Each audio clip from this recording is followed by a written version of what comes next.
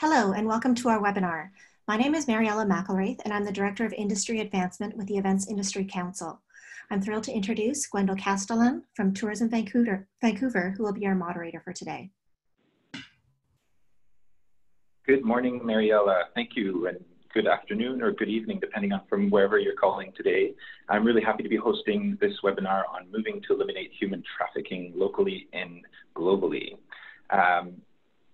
So the Events Industry Council is a 30-plus member organization that represents over 103,000 individuals, 500 firms and properties involved in the events industry.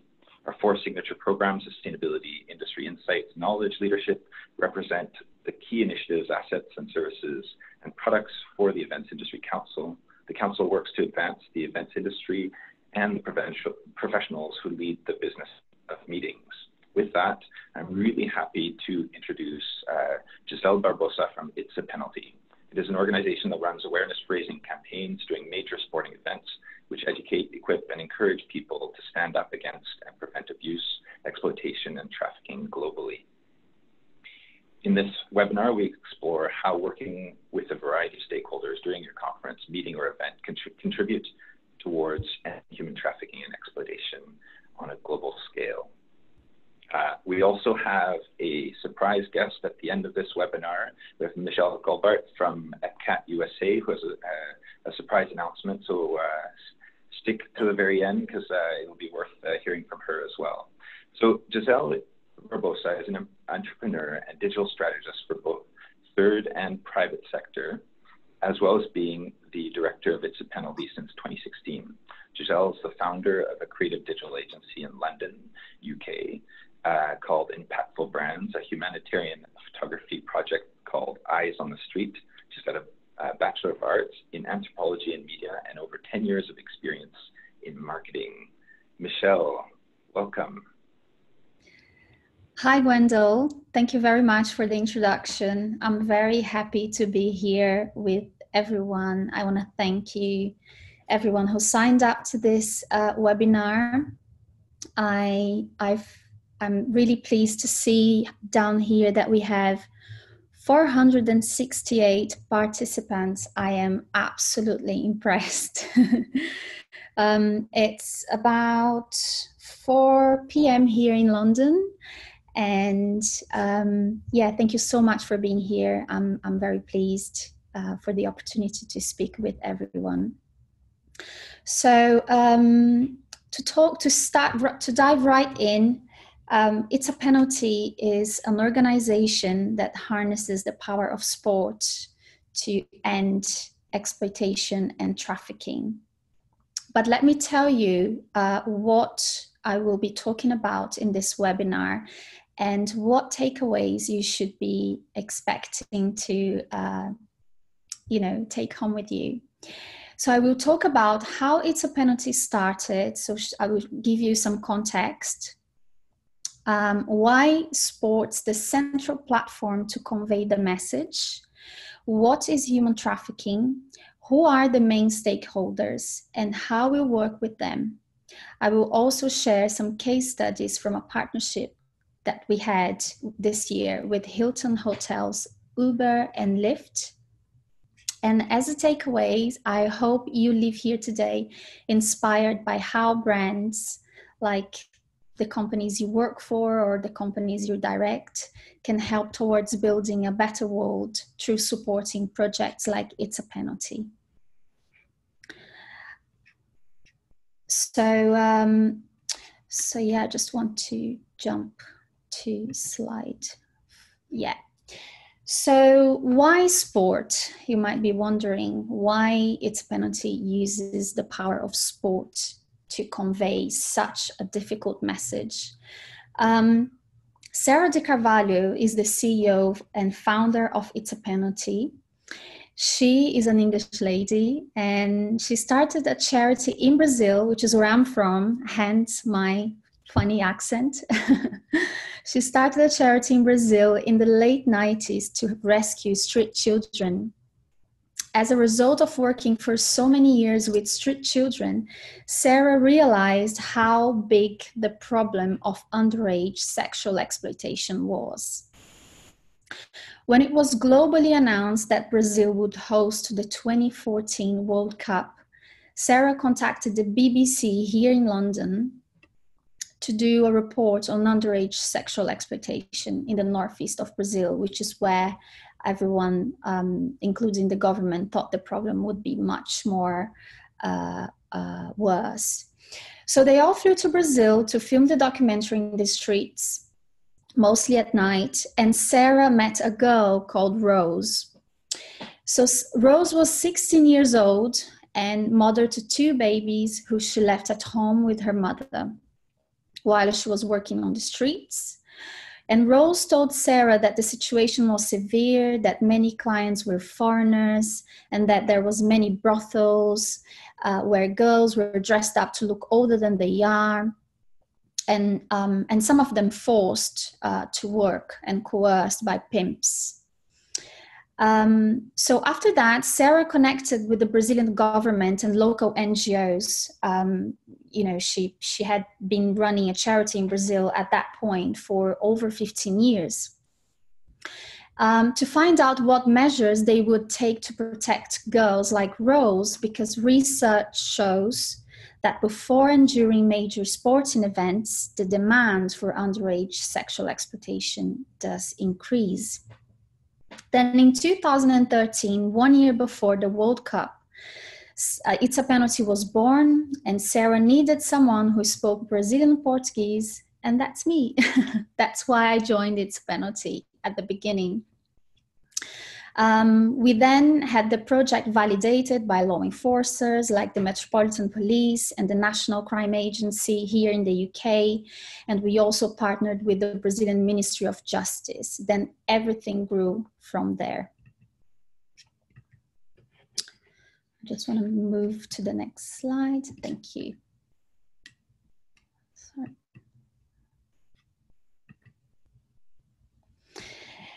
But now, why sporting events? So we believe that sport has the power to transcend cultural barriers, to bring nations together. Sport is an expression of our humanity. And in recognizing that, we decided to take a positive approach and work alongside the sporting events and sporting governing bodies instead of against them. So we are endorsed by the International Olympic Committee, the Commonwealth Federation, the Super Bowl hosting committee. We have also worked with the Rugby Union Federation, and we are developing relations with the cricket world so we can run It's a Penalty in India in 2020. So we harness the platform of these major sporting events to communicate our message.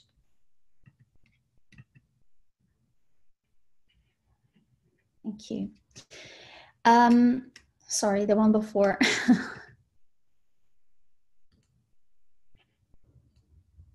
I'm sorry, the slide. No, the slide before. Before, yeah, that one. Thank you. So how do we? The next slide. Thanks. This one. So how do we, what do we do? We educate people about the penalties for offenders and the signs to look out for. So now one of our focus is to really share with people how people can identify the signs of human trafficking so they can make a report. We also equip people with the reporting mechanisms. So we created this interactive map on our website. It's a global map. So if you go to our website, itsapenalty.org/report, and if you hover the mouse throughout all countries, you can see the reporting numbers for each country. And we encourage victims to speak up, and the general public as well, because we believe we have to come together to face this global problem. We are also aligned with the global goals, goal number 16.2, which is end abuse, exploitation, trafficking, and all forms of violence and torture. against children. And our global impact, I apologize, is a bit small, but each campaign will reach around 155 million people, and I'll explain you why, so hang in there. Our campaign film, which you will also see in a few minutes, are shown in flight by international airlines. Through the fact that we encourage people to report during these major sporting events, we also, through our partnership with the local law enforcers, we get a report back with the percentage of how the reporting has increased, so we can measure how effective it has been. So far, oops, sorry.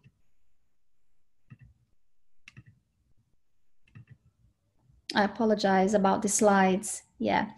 So far, we have helped to facilitate the protection of over 16,000 victims. And we have spread awareness to a staggering over 183 million people.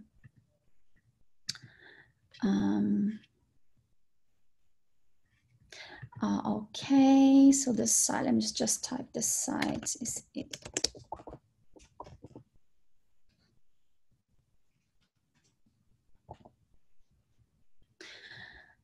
Right. So, and ultimately, oops. I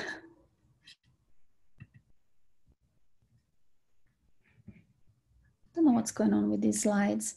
Ultimately, we want to increase global awareness, prevent crimes, increase reporting, protect vulnerable people and children, reduce the demand for exploitation and trafficking, and of course, end human trafficking once and for all. That's the kind of world we want to see.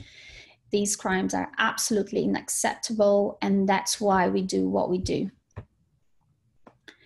Moving on, I would like to ask every one of you a question, and I believe that my colleagues here, Gwendol and Michaela, will send you a little question. So yeah, the poll should pop up in a second. There we go. We'll give you a minute to answer this question, and then we'll yeah, and I'll tell you why I'm asking you this. Our next campaign, while you respond, will be in Tokyo 2020. And when we sat down with the Tokyo Olympic Committee, they turned to us and they said, but we don't have a problem, or people don't really know what human trafficking is.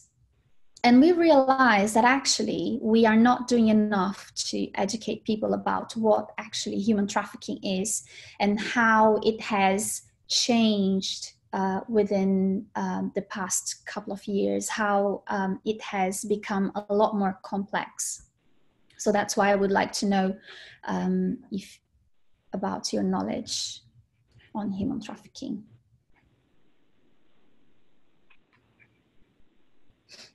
All right, so we start to see the results here. Okay. And this is quite fascinating. What do you think, Giselle? It's, I mean, we have 607 people now. And for me, because I've been working with this subject for 6.5 years now. And for us, it's like, it's obvious, right? It's always in the news. There's a lot of organizations talking about it. So clearly people will have an understanding about what human trafficking is, but you know, we should never ever take for granted. And that's why we are doing the work that we are doing to help educate everyone with the signs to look out for, and more importantly, the reporting mechanisms. I think some people can't see the poll.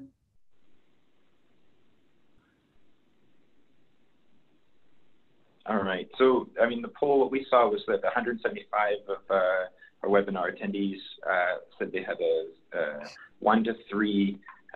They felt that they they didn't know much about human trafficking yet. So let's I think that's lets us know that we've got some work to do. So let's move on to the rest of the presentation.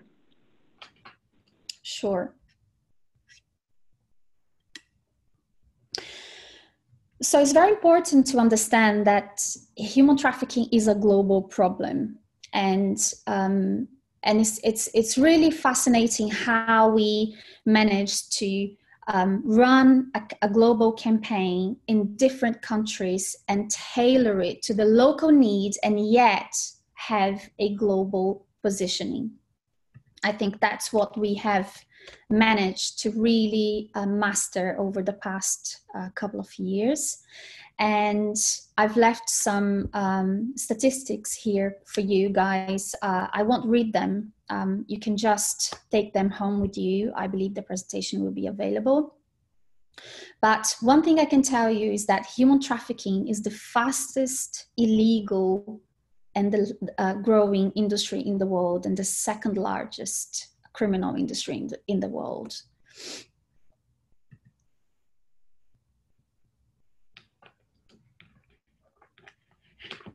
So what is human trafficking?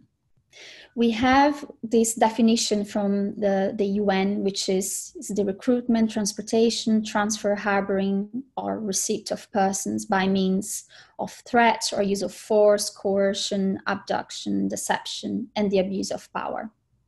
So I won't read it all, but what I want to tell you is that most of us would imagine that human trafficking involves someone being kidnapped, chained up somewhere, moved across borders, and exploited by strangers.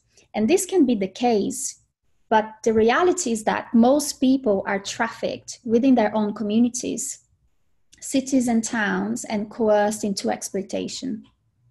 While traffickers may threaten their victims with violence and blackmail, some will take advantage of their victims' vulnerability to control them and even promise an opportunity of a better life. And anyone can become a victim of trafficking for labor and sexual exploitation, regardless of age, background, or location. But, and here's the most annoying detail for me, 71% of the victims are women and girls.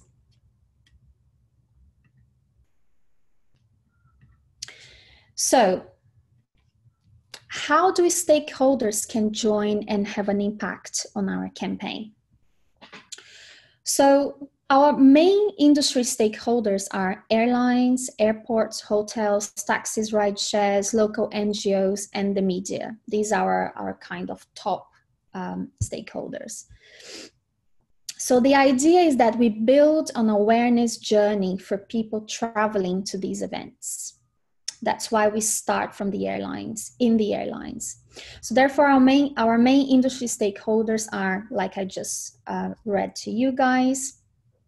We obviously aim for more than these four segments that I've given you. Like, for example, sometimes we try to partner with public transport companies, but it's not always possible. So, and we have two main campaign assets. One is the campaign video, the 30-second video that we show is normally shown in flight by American Airlines and British Airways, featuring our high-profile sports and ambassadors. And we also have campaign materials for display.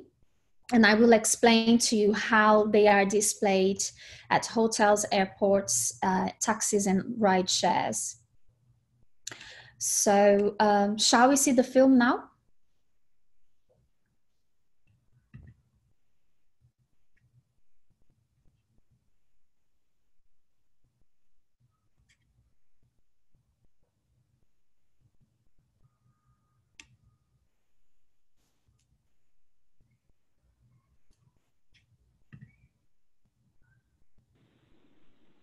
I'm sorry, for some reason the sound is not broadcasting. This worked well when we were when we tested it.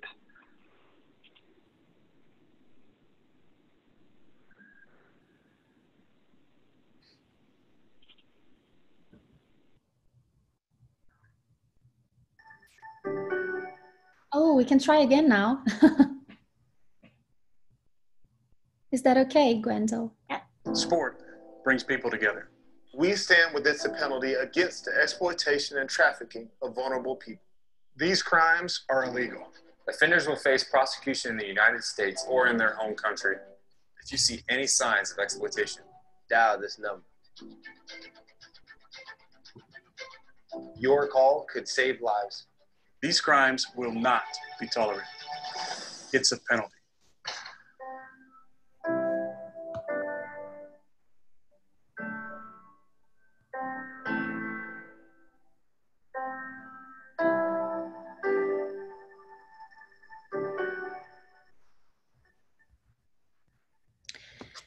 Thanks, Gwendol.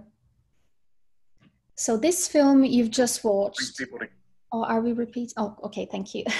So this film you've just watched is a 30-second video, awareness video, that is shown by international airlines like British Airways and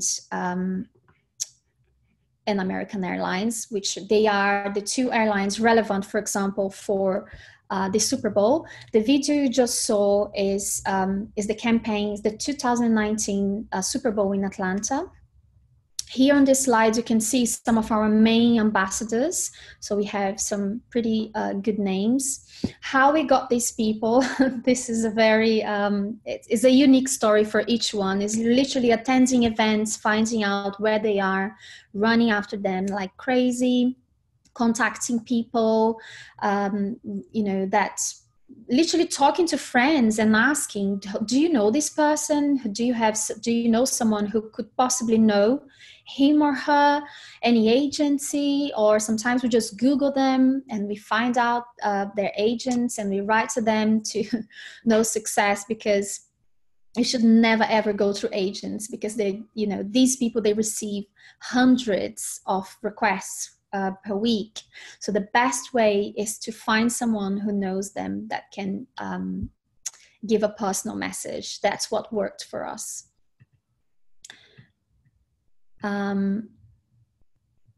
Right, so just to give you a partnership highlight between American Airlines and British Airways for the campaign. So we normally reach per campaign, just with the airline alone, 39.2 million passengers. So that's the first awareness touch point. That's how we call it. American Airlines, they also give us an in-flight magazine ad at American Way, their magazine ad, which is amazing. And for them is also a good opportunity to be seen, to be part of a campaign that cares about human trafficking. And it gives intangible branding value for them. So here's a picture of the video. This is just the cover image of the video on the backseat screen. And this is a picture of our campaign ad at the American in-flight magazine for the 2019 Super Bowl game event. Oops, I have to go back.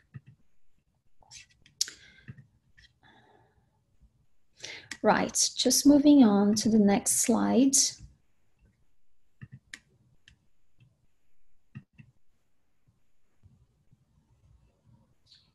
Sorry,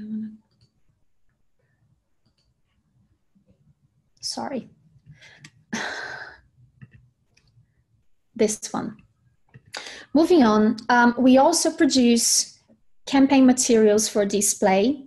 Here you have an example of the materials we have produced for the Super Bowl in Miami now.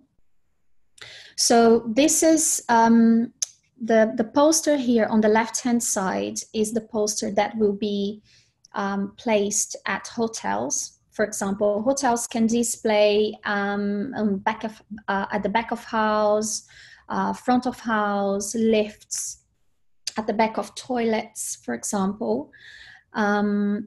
These two small cards here, these are pocket cards. They were very successful last year, and we've been asked to repeat them. But we also make wristbands. This year we are making lip balms, and what we do through working with the local NGOs, they bring together hundreds of volunteers that normally the partner hotels give us a room where the volunteers can all come together and assemble these awareness packages, which will then be distributed through the volunteers during the event. So it's a very well coordinated activity. Oh, sorry, you can just go back. Back. No.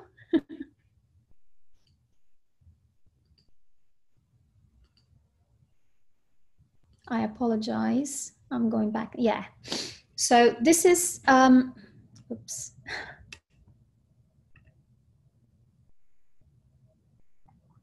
So this material is a mirror rear tag that we produced last year, well, this year for the first time, because we had an amazing partnership with Lyft and Uber.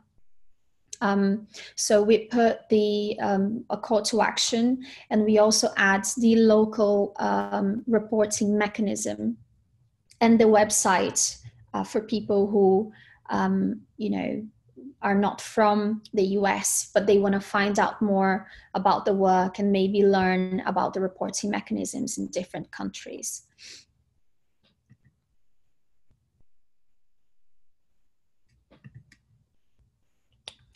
So just back on the car rear view tag, the partnership we had with Uber and Lyft last year, it was absolutely amazing, because remember, we build an awareness journey, and the first touch point starts with the airline, and then when people travel to the major sporting event, then at the airport. So last year we didn't have a partnership with the Atlanta airport. They said no to us. But this year we are having an amazing and very well orchestrated partnership with the Miami airport. So there will be, you know, those screens when people are just getting their bags, so that the campaign film will be shown on those screens, and the airport will also distribute campaign material. So this is the second awareness touch point. Then people, they get in the taxis, they will hop on an Uber or a Lyft, for example, and then they will see the message again on their way to the hotel. When they get to the hotel, it's then the fourth awareness touch point. So when they arrive at the hotel, they will get the message again. So this is for the public. And we had like so many messages. We spoke with so many drivers who are on the front line of the problem, driving girls who they could clearly identify as minors to places. And they don't know what to do. They feel exposed. They feel scared if they say something. So to have a company like Uber saying, actually, that's okay to say something, because this is an initiative that is coming from us. So they felt extremely empowered to be part of the campaign. And they also felt a sense of, of pride to be working for a company that is caring for people. So that was very impactful. And we are repeating the partnership with Uber this year. So we are very excited, and we feel it's going to be an ongoing partnership. And moving forward, we are trying to get through Airbnb, because my gut feeling tells me that, as well as hotels, Airbnb is a place where traffickers and victims can easily be checked in, and is another touch point we want to have a presence. And it's all about working together. We take what I call a global call approach. So we aim for a global impact, because we know this is a global problem, but we also enable local participation, like the local drivers I just told you about. And we help to build the legacy, the local legacy, by working with the NGOs, the volunteers, and everyone that's involved. So we share. It's a very good sharing experience of knowledge. How we approach all these people, well, I wish I had a secret recipe to give you, but I don't. We start mapping out our contacts and for each activity that we need to carry out, and then we ask our, even our friends, do you know this person? Do you know someone in Airbnb? Do you know someone in Uber? And we keep going until we find a way in. But the important thing is we do not take no for an answer until we have absolutely exhausted our options, because it's all about persistence. The secret of doing this job is no other than persistence.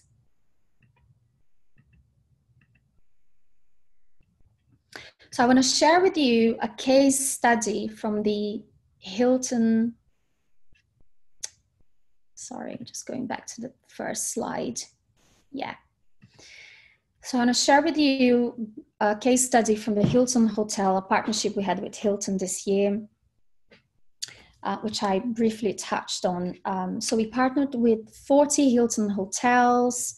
So basically they've trained not only their management staff, but also everyone in Atlanta. In these 40 Hilton hotels were trained to spot human trafficking.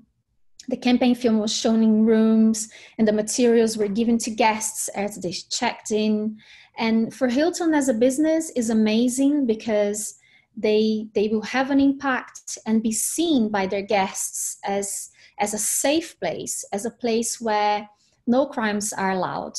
So this is, for their brand, is quite impressive. So here, oops. Can we go back, please? Yeah, thanks. So here are a few pictures. Sarah, the CEO, giving training at Hilton, a poster on the back of house, one of the staff holding the leaflets. We also produce leaflets. So yeah, it was pretty amazing. Now I just want to give you a case study. Well, I think I've already given you the case study for Uber and Lyft. So yeah, we gave training to the management, introduction to drivers. The drivers really embraced the campaign, and it was amazing because Fox News, they came to us and they did an amazing report with the drivers, and the drivers shared these really impactful stories about the situations they face when they're carrying these girls around and they don't know what to do, or when men ask them, do you know where I can find so and so? So they don't have a protocol to deal with that. So they shared that they felt really vulnerable and like left to their own luck to deal with stuff like that. And by being part of the campaign, it was a total game changer for them.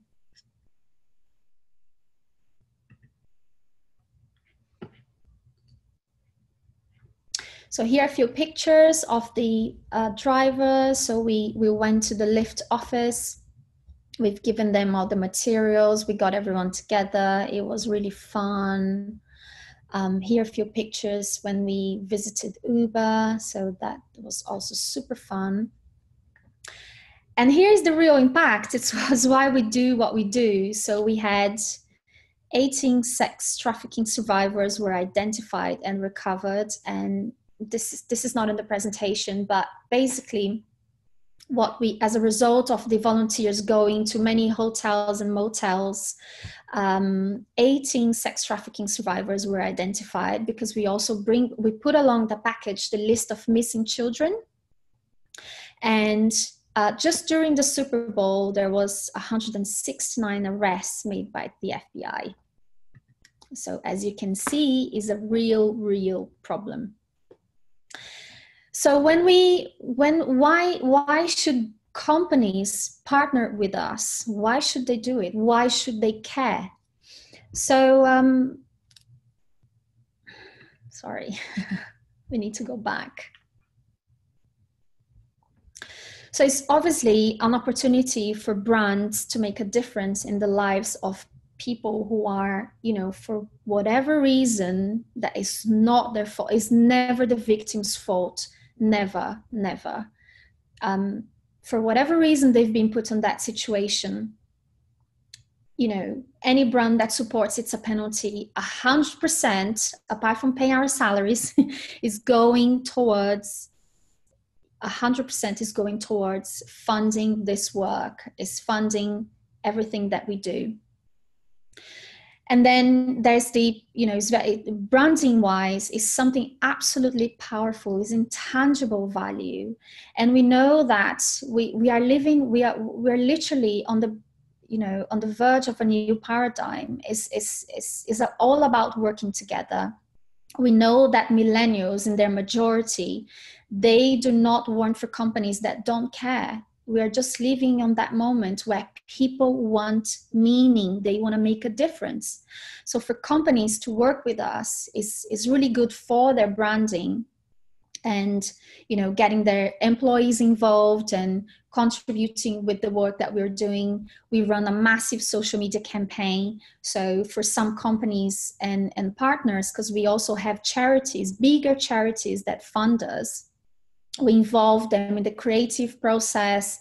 They join the whole social media strategy, which I do. It's one of my tasks to do.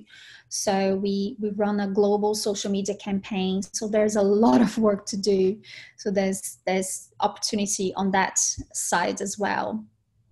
And so for your industry, Gwendol told me a little bit about your industry, so I'm sure there might be ways that you can collaborate with causes like ours, even in your local community. This is one of the things that we always talk about. If we inspire people to carry on contributing, it doesn't have to be with us, but with their local community, to get involved and find out what's the situation and try and do something about it. So here's just an overview of our upcoming campaigns. So you can have a look. We are already getting setting up for Tokyo 2020. I'm very excited about India, the cricket in 2021. And it looks like the Super Bowl is going to become a regular. This is the 3rd Super Bowl in a row we do. And we will set up an office in New York next year. So it's looking very good, very promising. Here are our social media handles, so you can follow us on Facebook, Instagram, and Twitter. And here's my email. You can email me directly if you would like to have a chat, bounce ideas, and I can share my telephone number with you if you would like to have a one-to-one call. And I think that's it. Thank you very much. Thank you. Thank you so much, Giselle, for that presentation. And we have some time now to go through some Q&A, and then I'll introduce Michelle Gilbert to give her announcement, surprise announcement. So in the Q&A here, we have several people have been asking about the signs to identify human trafficking. I noticed in some of the cards and materials you created, you had a list. It was a little bit hard just to read in the presentation because it was small. But can you share some of the key signs to help as meeting organizers or people who are working in the industry that would be resources that they can share to help people identify human trafficking? I see the signs to look out for. Okay, let me just get them. Just 1 second. We have a full page, and I will share the link here on the comments with you all, because we have 9 signs. We've consulted with experts, with other NGOs like the End It movement, ECPAT, and other law enforcers. And we put together 9 signs, which are the most basic signs to help people to identify these kinds of crimes. And you can access them on itsapenalty.org/know the signs. Excellent. And as far as working with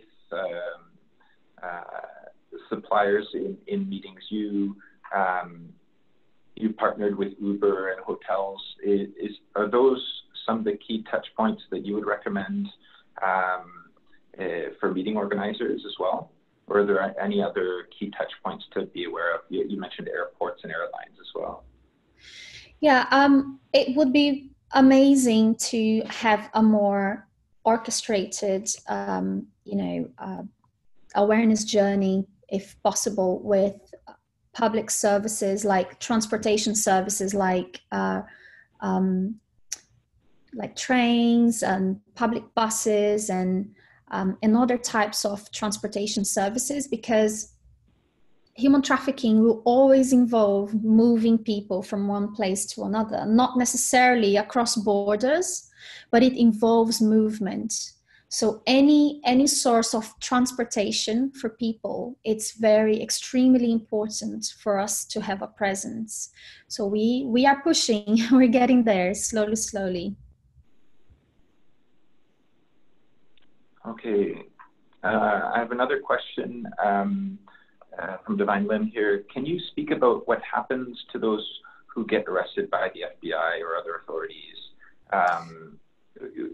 Do you have a sense or follow what happens beyond just the numbers, the statistics that have been affected by a campaign, or is there a mechanism for you to sort of know what happens after that? So basically, just to give a bit more context, when we come into a country, the first thing we do, for example, if we know there will be a major sporting event in Miami, for example, and then what we do, we find out who the local NGO who is partnering, who is the main NGO for the major sporting event is, because they're always the point of contact, the main point of contact. And then from there, we try and find who are the main people we need to talk first. And it's always the law enforcers. And we partner with the hotlines, because a major part of our work is to publicize the hotlines and give people the number so they can dial during that period of time. But obviously, when people learn something, when it's very well communicated, they will not forget. And then we get a report from those law enforcers we can see during that period, we compare with the same period in the year before, and we can understand how effective the campaign has been. Because the idea is that these crimes do get reported, because unfortunately they go unseen. And the more people speak up, the better, including victims. The more victims they find out that there's actually people campaigning for them, that is not okay. They don't have to submit themselves to a pimp or, being exploited, the better. But coming back to your question, going to the bottom of what happens with the people that are imprisoned is not necessarily what we do. We are not law enforcers, and there's an element of privacy, information that can't be. You can't hear me.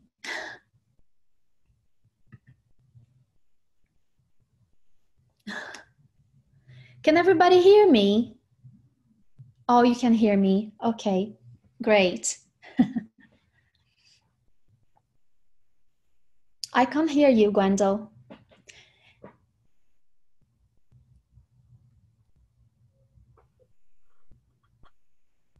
Anyway, so coming back to the question, unfortunately, the police is not always willing to tell us further details. And it's not so much part of our job to be on that side of the equation, if you will, because, we pay taxes to the government. It's their job to do that, if you see what I mean. Our job is really push to get a more, a strong movement with people to understand that this is not okay, to give victims the chance to speak up, and the knowledge that there is help for them on the other side if they want to reach out for.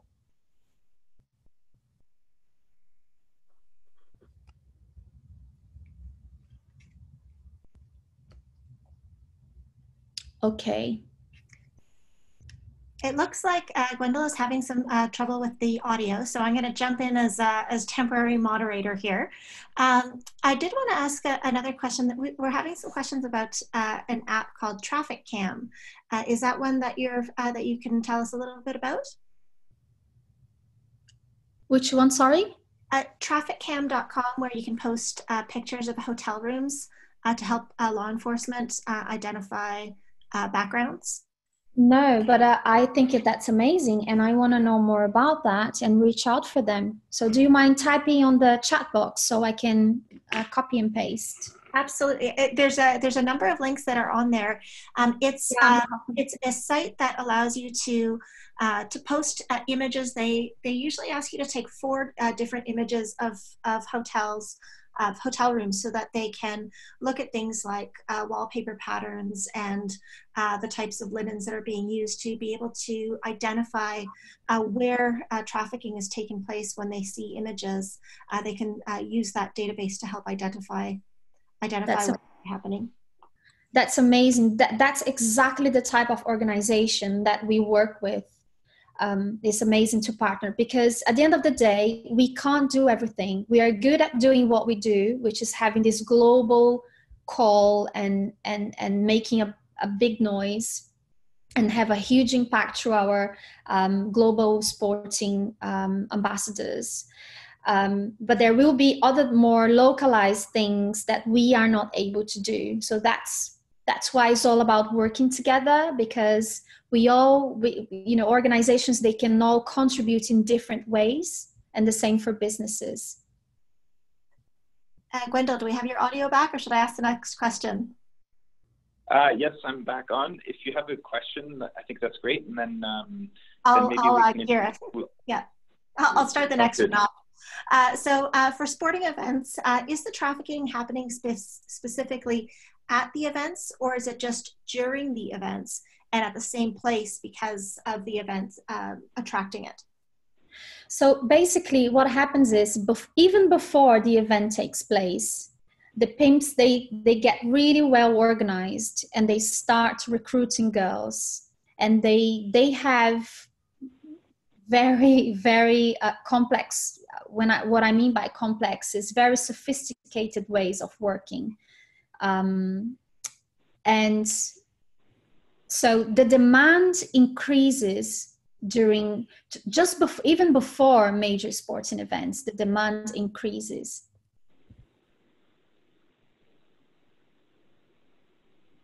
Great. Gwendol, should I pass it back to you? Sure, yeah. So I think we're at 10:02. So I was going to keep Giselle on, but also introduce Michelle Gilbert from EPCAT USA, who had a surprise or special announcement to add, and wanted to make sure that we took the advantage of the fact that Giselle was giving us this great presentation on It's a Penalty and human trafficking for major sporting events. Michelle, hello, welcome. Do you want to start off and let us know what your surprise announcement is? Hi, yeah, absolutely. Thank you so much for having me. And Giselle, that was an amazing presentation. So it was great to be sitting in the background a little bit. So just as background for those of you who don't know, so I'm Michelle Gelbart, and I'm the Director of Private Sector Engagement for ECPAT USA. And our mission is to protect every child's basic human right to grow up free from the threat of sexual exploitation and trafficking. On the next slide, we have a little bit about our program. So, you know, the goal that we have for the future is a world where no child is bought, sold, or used for sex. And we do that in 4 primary ways. And the last one is probably the most relevant to your industry. So we do that through youth engagement. We work in schools to help kids understand human rights, understand things like healthy relationships and online internet safety, because the internet is often used to recruit or target vulnerable youth. We work with community engagement, so helping legislators and law enforcement understand the issue a little bit better so that we can all work together in a community to address the issue. We also work to pass federal laws and state laws that protect victims of exploitation, or kind of close loopholes in what's happening right now on the issue, since we've come such a long way since ECPAT was originally founded in 1991. And then the last thing we do is we work with the private sector. So we help businesses, especially in the travel industry, understand the important steps that they need to take to address the issues of child exploitation and human trafficking.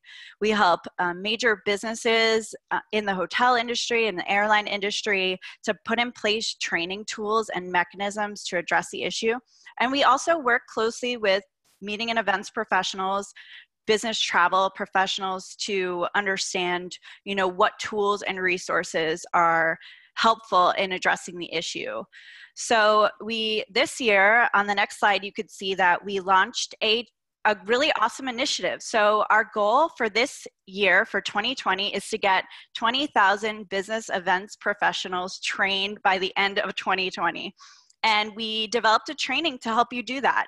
So on our training, Moving Beyond the Front Lines, you understand a little bit more about the issue. So if you go on the website on ecpatusa.org/20by20, you can become what we call a BE, Business Events Protector, and it's through getting trained. So you learn about the issue, so a lot of what we discussed today, then also really important tools. So how do you talk to, you know, your clients about this issue to make sure that they address it? And then how do you talk to suppliers about the issue? So for example, we've seen the wonderful work of meeting planners, especially with Meeting Planners Against Human Trafficking, to raise awareness about the fact that you can put RFP language in your contracts to ask about this issue. So are you asking the hotels that you partner with to put in place training before you host your events? Are you asking them if they're members of the ECPAT code? So are they comprehensively addressing this issue? And so the training helps you not only understand the issue and how to identify it when you're traveling, but also will help you understand how to have conversations, maybe sometimes tough conversations, with buyers, your clients, and then suppliers. So on our website, you can also find sample contract language. So if you go to www.ecpatusa.org, we have sample contract language, we have sample RFP language, and it's really useful in getting you the tools that you need to understand the issue. So on the last slide, I do have my contact information, and I'll also put in the chat the different links that I talked about. But you can always reach out to me. We are always looking for new corporate partners, meeting planner companies who want to comprehensively address this issue. So want to do it in their business practices and make sure that you're, you know, making these initiatives part of your core structure. Thank you so much, Michelle. To me, having both of you speak today shows that from the largest sporting events, whether it's the Olympics or the Super Bowl, all the way to the smallest local meeting being organized anywhere across the US or Canada or around the world, there are resources and it's the opportunities to help eliminate human trafficking. And I understand that EPCAT has partnered with It's a Penalty in the UK in the past, and I think this is a really wonderful 1-2. Yeah, absolutely. I mean, I think that as what we've learned over the course of the, I think, 30 years that we've been in existence is, you know, no one group, no one industry, no one person can do this on their own. And so it's incredibly important for, you know, the public sector, the private sector, and everyone, every single person on this webinar to do a little something. And then that's when we see the impact that we need. Well, thank you to both of you and to Gwendol for being a part of our webinar today. This is something that the Events Industry Council is really interested in helping to amplify the voices of organizations such as both of yours that are doing such important work, because this is something where our industry can really make a difference in the lives of people at their most vulnerable. So just a couple of additional things. I know everyone is interested in obtaining continuing education credits. So these are automatically uploaded within a week of the event, provided that the email address that you use for registration matches the one that, that we have for your account. And if you would like to self-report your credits, you will also receive a confirmation of attendance within the next hour that you can upload to your account. I'd also encourage you to do the 20 by 20 training, because it is eligible for CMP continuing education credits as well. So, so visit the website to get some more specific information on how to identify the signs of human trafficking. So we do also have a couple of other programs to announce to let you know about. So we have just opened up the call for applications for our IMEX EIC Innovation in Sustainability Award that really looks at all aspects of sustainability, and we'll be celebrating that in May. So I encourage everyone to share their stories through the application. We're also doing a second webinar this month, which normally we only do one a month, but we have two really important issues that we wanted to talk about in addition to today's webinar. We'll be part of the 24 Hours of Reality Truth and Action series with another webinar this Thursday, same time of day. So hopefully you'll be able to join us for that. And also just a little surprise announcement again, next month we'll also be offering another webinar on December the 10th. It will be our first time offering a webinar in Spanish, and it will be all about the events industry and the Sustainable Development Goals. So I encourage you to join us for that one as well. Thank you very much to all of you for being here today. The incredible response to this very important topic is really inspiring, and I'll close us off a couple of minutes before the end, and thank you all. Thank you, Mariella. Thank you, Giselle. It was a real pleasure to be able to host you today. And have a wonderful day, and I hope everyone has taken something from this presentation. Thank you very much. I just want to thank everyone who who stayed until the end. I was like copy and pasting so many ideas and links. I'm really pleased, and thanks for the opportunity. Thank you. Yeah, thank you all. I hope to be in touch.